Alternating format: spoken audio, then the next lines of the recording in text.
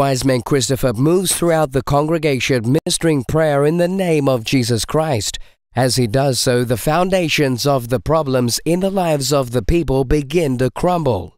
All power in heaven and on earth has been invested in that name, Jesus Christ. At the mention of the name Jesus Christ, every force of the adversary has to bow.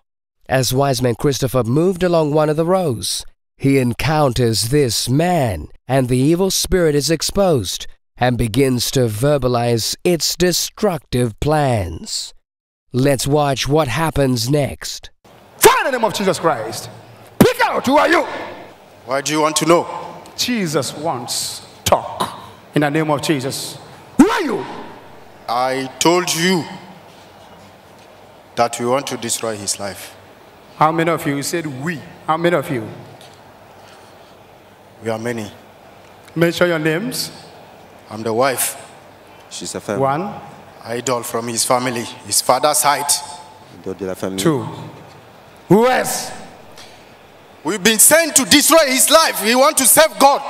We are agent of Lucifer. You are agent of who? Lucifer. We want to kill him. Why does he want to serve God? In his family, he's the only one. He wants to serve God. Why? Why? We want to destroy his life. How do you want to go about it? We want to kill him. What means have you chosen to destroy him? What are the methods? We wanted to kill him by accident. When he was coming here, he was involved in 2 accidents, but he didn't die. He will be praying every day. Why? Why?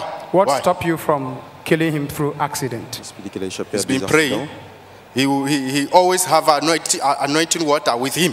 Why? Why? He always has what? That water. How does prayer affect you? You say you've been praying with anointing water. How does prayer Don't you know that is fire? Destroy our kingdom. Look at this. I don't want to look at this thing. Why? Why do you want me to look at it? What is in it that is against you? We don't like it. It's fire. That is fire. Is it the same anointing water that stopped you from killing him? Through, through accident? Yes. It's the same thing. It's the same one. You say you're an agent of Lucifer. Yes. Where do you operate from? We've got so many strategies that we use on him. We sleep with him in the dream. When he's sleeping, he wake up. Then he realizes that we've come. And he always wake up at night waiting for us to come so that he can pray. But we never appear to him. He thinks that he's smart. We are smarter than him. So sometimes he doesn't sleep. He will just be awake to see if he will come. Any 5 minutes when he pass out, we come and we sleep with him. Yes, we don't want him to serve God. Why? When he was coming here, we did everything possible to send him to jail. He spent 2 weeks in jail. He was detained at immigration. Spent how many weeks? 2 weeks in jail in South Africa. He was detained. We did it. We don't want him to get delivered. When we sleep with him, he can't do anything. When he wake up, he can't pray. He cannot sometimes even serve. He serves in a church. He's committed. But he can't even serve.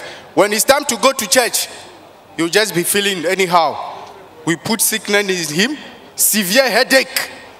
And then he'll be struggling. His career, he's been working, doing everything. He will not make it in life. He has heart to help people.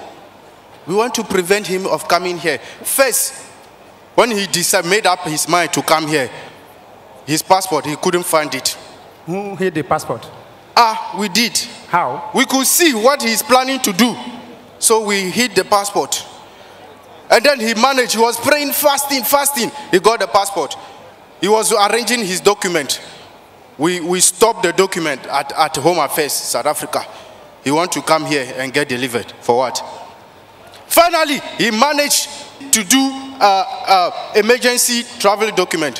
When he get to the airport, by the time he got there, the guy says, "You stop there." Said he should stop there. They took him to jail. He was crying.